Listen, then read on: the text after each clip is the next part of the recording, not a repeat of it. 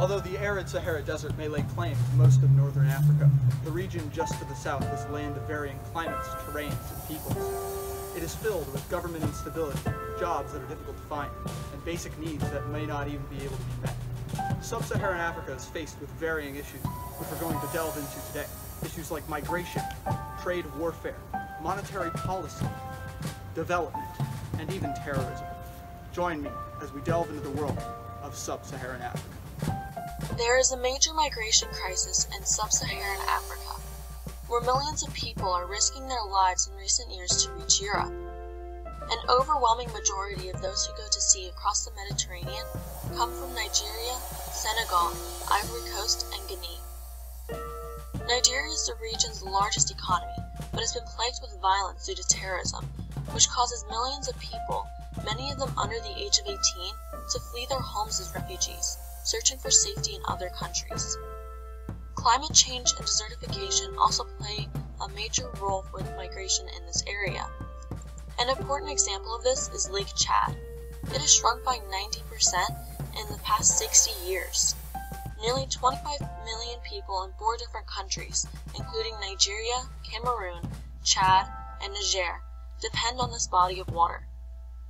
This is causing people to have to leave and search for a more stable living environment. This map here shows that almost 1.7 million people emigrated as refugees from their homes in Nigeria in just 2017 alone. And this graph here shows that the average number of people in thousands migrating to and from Nigeria, spanning between the years of 1962 to 2017. With such an overwhelming amount of refugees, we have to wonder what is causing the more recent surges in numbers. French President Emmanuel Macron states that these countries are doing just as well as they were 10 years ago, and that the increase of numbers is due to a youth who believe there is no hope in their countries. Since early time in human history, the Horn of Africa has played a key role in global trade. In its early years, it was the farthest extent of Roman trade, with outposts in the Red Sea serving as a presence of Roman influence in the region. During the medieval era, nothing changed as it became a hub instead of Arabic and Christian trade. And today, it remains much the same. Over 4.8 million barrels of crude oil travel through the region on a daily basis. And thanks to the Suez Canal, over $1 trillion in goods traverse through the region every year. Over time, the region's main trade partners have transitioned from the United States and European powers to the People's Republic of China. Chinese trade in the region has seen an increase from a low billions in the early 2000s and late 90s to hundreds of billions of dollars in goods each year between the People's Republic of China and countries in the Horn of Africa such as Ethiopia and Eritrea and Somalia. Nowadays, the People's Republic of China is the #1 trade partner of Eritrea and is close to supplanting the U.S. as the #1 trade partner of Ethiopia.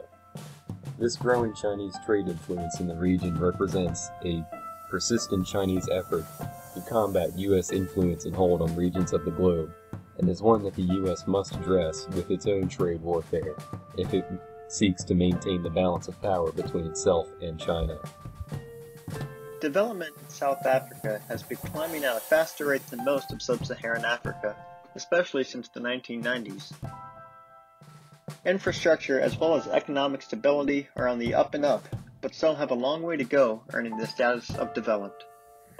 From 1948 to the mid-1990s, a suffocating apartheid was in place in South Africa, harshly discriminating against people of color and creating many unequal economic opportunities.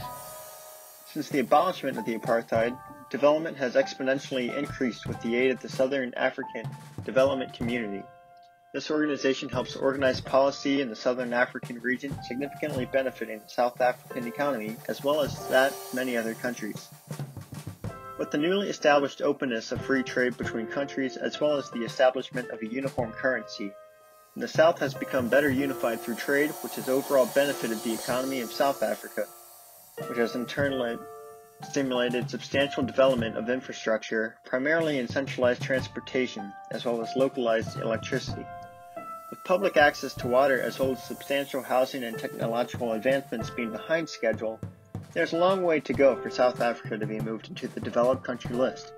However, they're making progress each year and are well on their way to meeting development standards. Central banks in the Sub-Saharan region face a daunting task.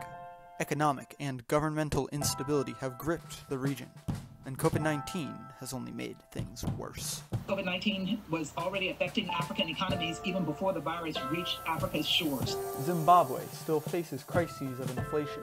Somalia faces a turn from projected growth to projected regression of the same magnitude. South Africa is home to one of the largest income inequalities globally. Central banks must juggle maintaining whatever economic growth they can muster, while preventing inflation from running amok. Luckily for the Sub-Sahara, international organizations like the World Bank and International Monetary Fund are mobilizing to assist countries in need.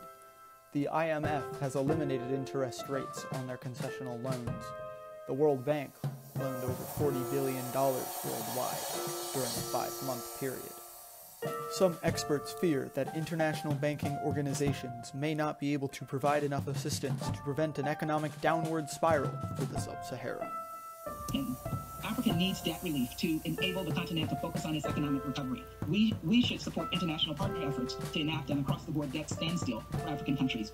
The region is poised for massive population growth over the upcoming years, and almost poetically, COVID-19 is poised to destroy the region's potential for economic prosperity. It is yet to be determined if outside assistance will be enough to prevent a fall toward instability, but the central banks of Sub-Saharan Africa are not alone in their missions. For terrorism in Sub-Saharan Africa, there are two prominent militant groups in Nigeria and Somalia known as Boko Haram and Al-Shabaab. Both terrorist organizations have been a regional concern due to events of suicide bombing, kidnapping, theft, and street violence, just to name a few. The death toll numbers have reached the 10,000s, looking at statistics from just 2019, and the death rates only rise as both groups are still active in the region. The first group, Boko Haram, is an insurgent group mostly located in Nigeria that is based in the Sunni Islamic religion. They are known for their 2014 attack on the Chibok Girls' School. They kidnapped over 200 girls and as of 2018 have only recovered approximately 100.